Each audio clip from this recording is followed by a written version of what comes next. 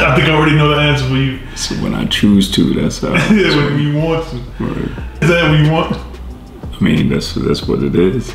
Right. Because people like they complain in the comments like, he probably don't got the interview. It's like with Angie Martinez with her Pac interview. I don't think she really got nothing. You know what I mean?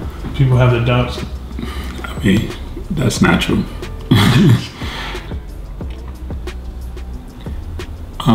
Yeah, I think so. I mean, this is all speculation. Right. But Tupac was doing a lot of that stuff for effect, you know what I mean? And I don't think that if it had played out in a different way, that he would have held a grudge. You know what I mean? There wasn't really much to hold a grudge to. You know what I mean? I get what he was thinking about at the time and how emotional he was.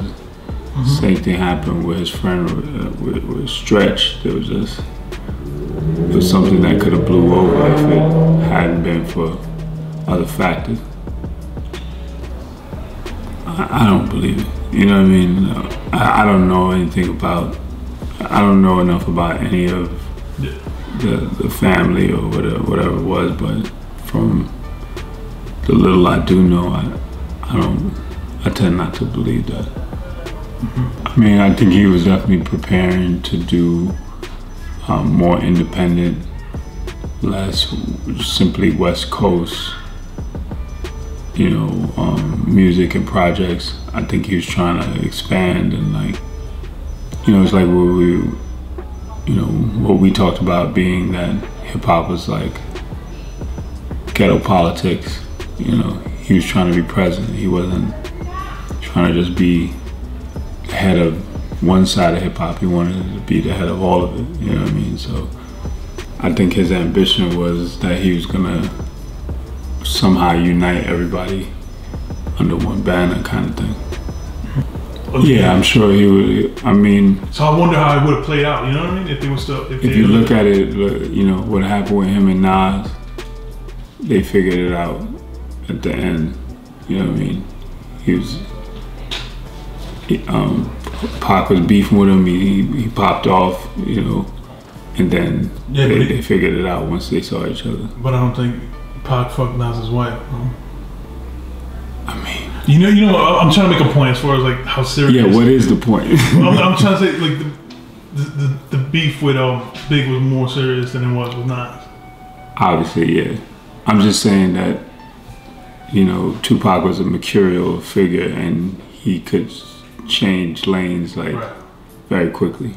It depended on what he was trying to do at the time. That's true. Did Pac know that? I mean, I'm sure he assumed that.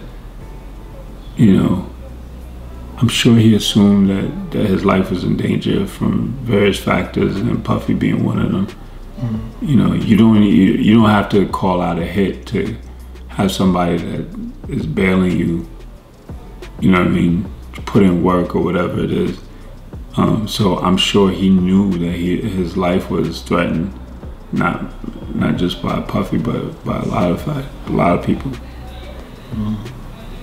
Nah, he knew he was gonna die early. You know what I mean? It's all throughout his music. He talked about it. He just decided that however he was gonna go out, he was gonna become a myth.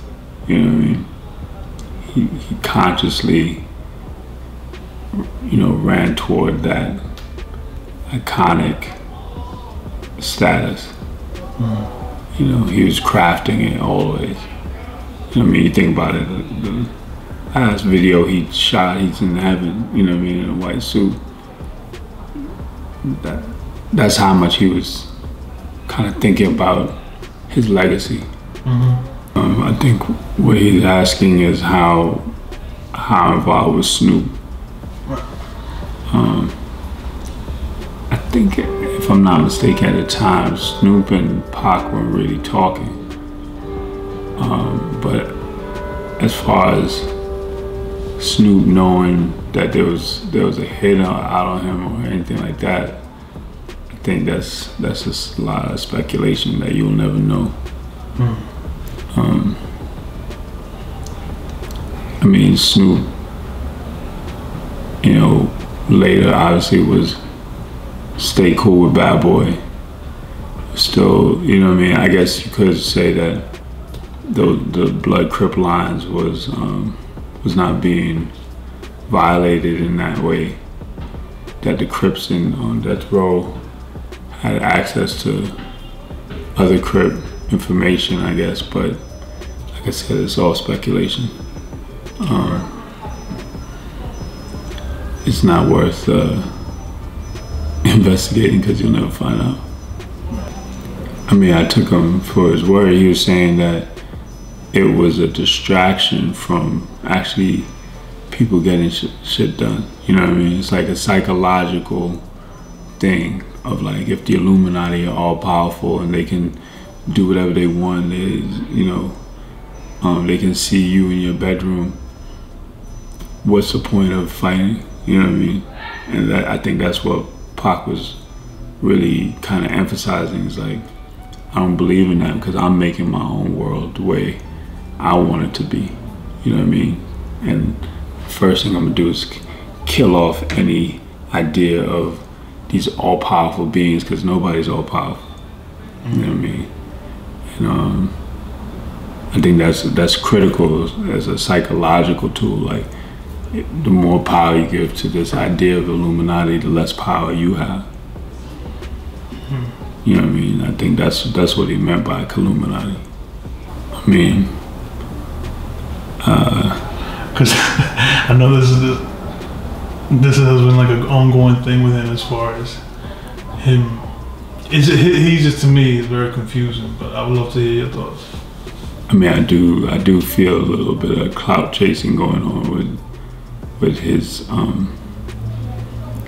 ongoing YouTube stories and so on, but you know what I mean? Like I said, I don't judge, but I haven't heard anything relevant in a while from him. But you know, I'm not following him either that closely. I think he might, you know, he might still have a lot of emotions connected to being the bodyguard and, you know, Big getting killed under his watch. I mean, I think the first wave, he was saying what he actually saw and felt and so on, and then as time goes on, like, you know what I mean, like, everything is changeable, or you know what I mean, you shift a little, you emphasize something different or what. The first time I heard him talk about it felt the most genuine. Mm-hmm.